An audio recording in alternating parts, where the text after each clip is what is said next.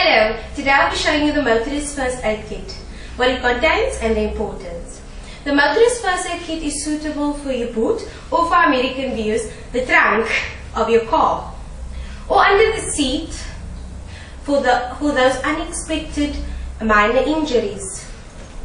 Okay, so to make it more suitable for you, it has a Velcro at the back which you can keep on the carpet of the boot or the trunk of your car, or keep it vertical up so it can stick and it won't move around.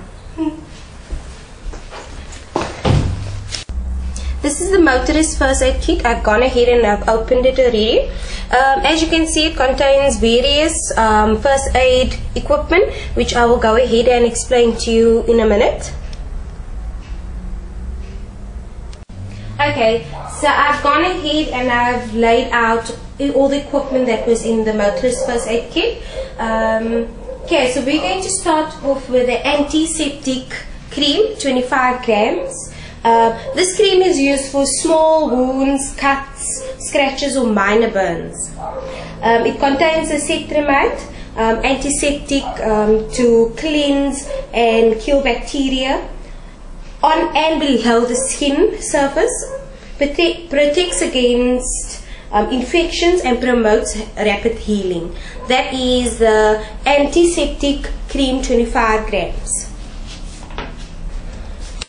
Okay, so we're going to do dressing. So I've got 4 different conforming dressings, bandage dressings. I've got a number 5, a number 3, a number 2, and just a plain one.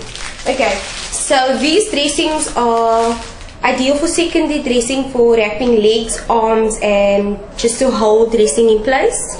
The dressing provides a light stretch which enables it to conform to different body counters, and it's easy to secure with either a safety pin or tape. Also provides a light compression. So these are the 4 different types of dressings that you get inside your Motorist First Aid Kit. I've got cotton wool balls here, 5.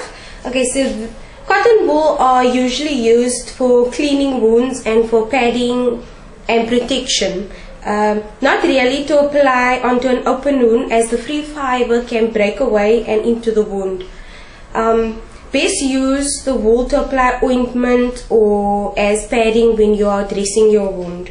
So that is good for that, for dressing, rather just using to pad your wound. Okay, so we got a latex medium glove. It comes in, of course, in the pair. This glove is amazing because it's made of natural rubber, and it reduces the chance of irritation. So I think this is pretty cool, as you can see. Awesome, very stretchable also. Okay, so we're going to look at the forceps, which is like a tweezer and can be used to grip small objects and remove foreign body airway obstructions quickly.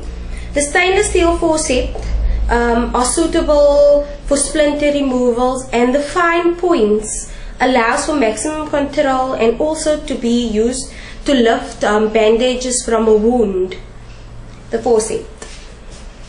Okay, so we're looking at pain block, commonly used for pain removal, widely available either by itself or in colds and flu remedies. It is used to relieve aches and pains on an as needed basis. So as you can see on the box, it says for relief of pain and fever. Okay.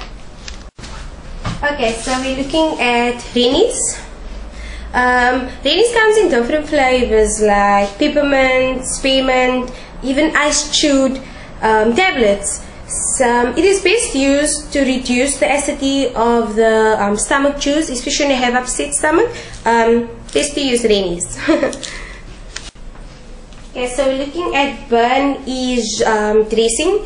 It's suitable for application to any burns and scabs, provides a physical barrier against infections, and remote cooling and healing.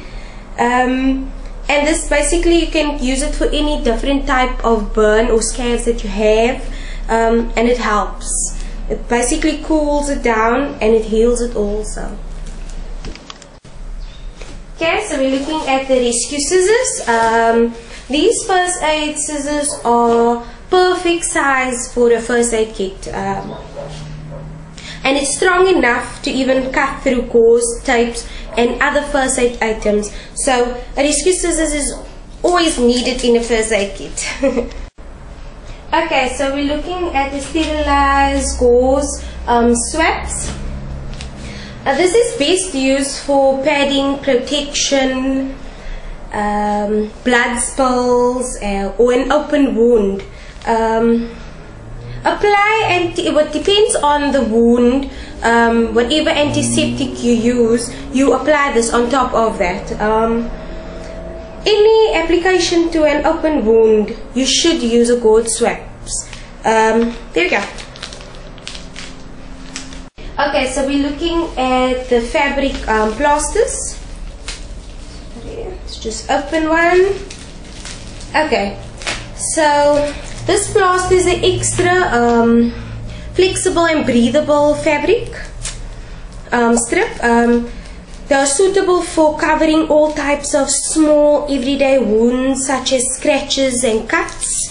So the material is very stretchy. The material stretches with the skin moving, making them suitable for use over joints and other movable parts of the body. It is non-sticky. It's a non-stick pad that ensures that the wound is protected while the strong plaster stays in place. Let me just see. Let's make a place that moves. See? And it stays in place.